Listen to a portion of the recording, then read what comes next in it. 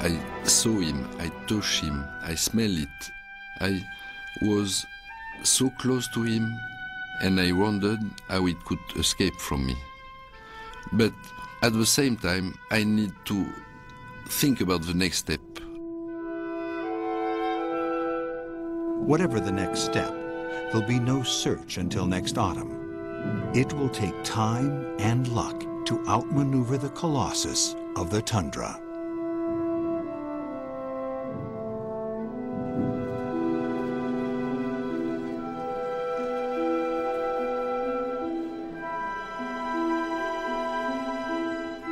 St. Petersburg, Russia, the Mecca for mammoth hunters.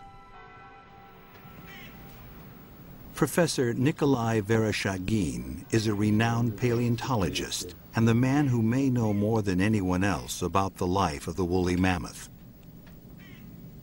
The Russian is famous for his 1977 excavation of a frozen baby mammoth named Dima. Bulldozed out of a Siberian riverbed, the animal was almost entirely preserved with all his internal organs, an extraordinary find.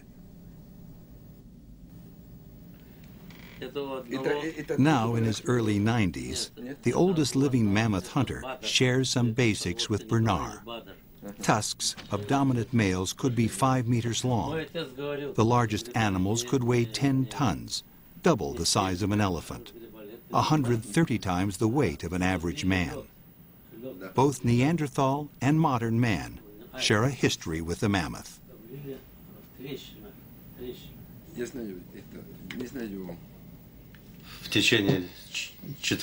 In those days, men liked to hunt mammoth, which was plentiful on the tundra.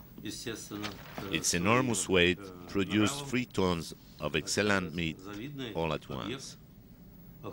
It could feed a lot of people for a long time, and so was most worthwhile for the hunter of that period. The St. Petersburg Museum houses some of the world's most impressive woolly mammoth remains. With no natural predators other than man, they thrived across the northern hemisphere for more than 100,000 years. Why the mammoth died out while elephants survived is a perplexing mystery.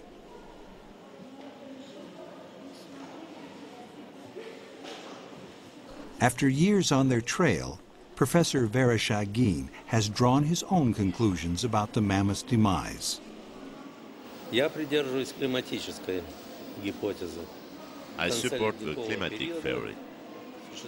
At the end of the Ice Age, there were major successive climatic shifts, periods of cold, followed by warming. And that played a fatal role in the disappearance of mammoth. The situation, of course, was worsened by the impact of human hunters. As their numbers dwindled, the extinction was further hastened by the influence of the animal psyche. I even think they were depressed. Many died off in great numbers during their migration, most of them by drowning. During the Ice Age, sea levels dropped and the tips of Siberia and Alaska were linked by a land bridge. Mammoths made their way to North America across what's now the Bering Strait. As soon as they reached the new continent, the Columbians migrated south, some as far as Florida and Mexico. In these less extreme climates, they became the largest mammoths that ever lived.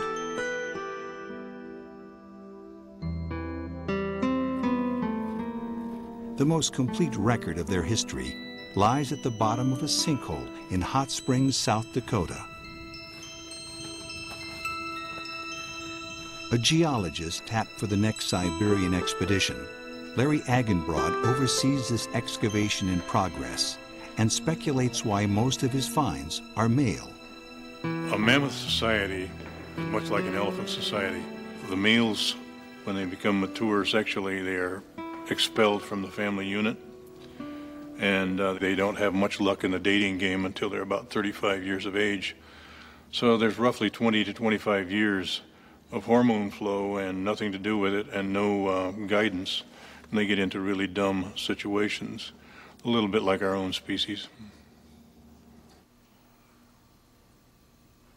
Imagine yourself as a young male mammoth, maybe 16 to 18 years old, and it has just snowed, and you've got a choice. You can take your tusks and sweep off the snow for last year's dead grass, or if you look down in this sinkhole with a thermal pond, you're going to have green vegetation all around the edge of this pond.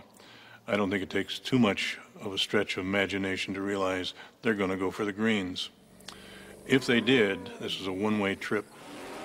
They either starve to death after eating everything around the pond edge, or they swim till they're exhausted and drown. The most physically imposing mammoths, the Columbians, stood twice the height of a man and were double the weight of an elephant. Unlike its woolly cousin, the Columbian roamed exclusively through North America and met our early ancestors. Basically, once they're grown, once they're mature, there are no enemies for mammoths except humans.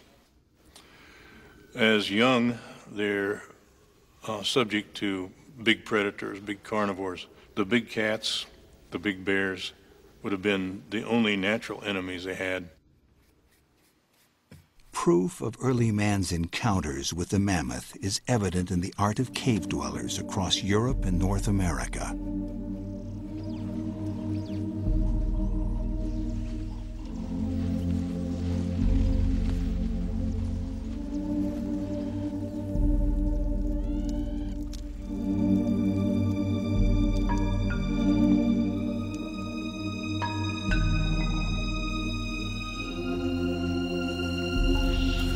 To build their huts and feed their kin, men killed mammoths in vast numbers.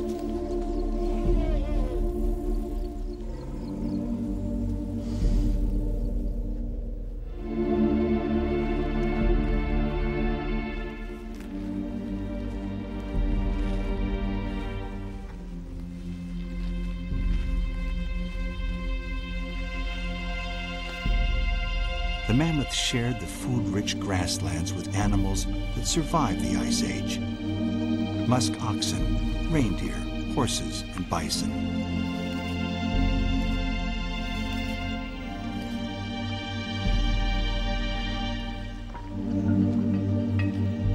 How could he vanish amid such abundance?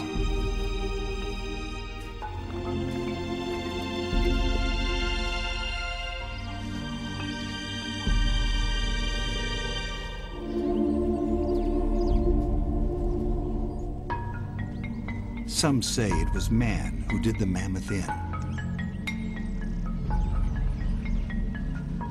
Others say he perished from disease, climate-related food shortages, or natural catastrophe.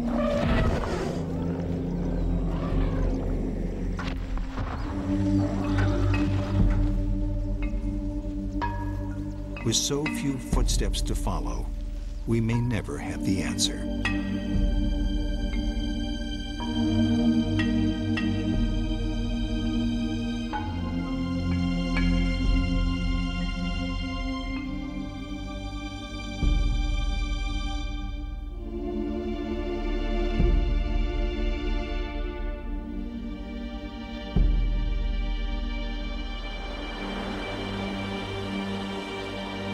Searching for clues to the mammoth's past is what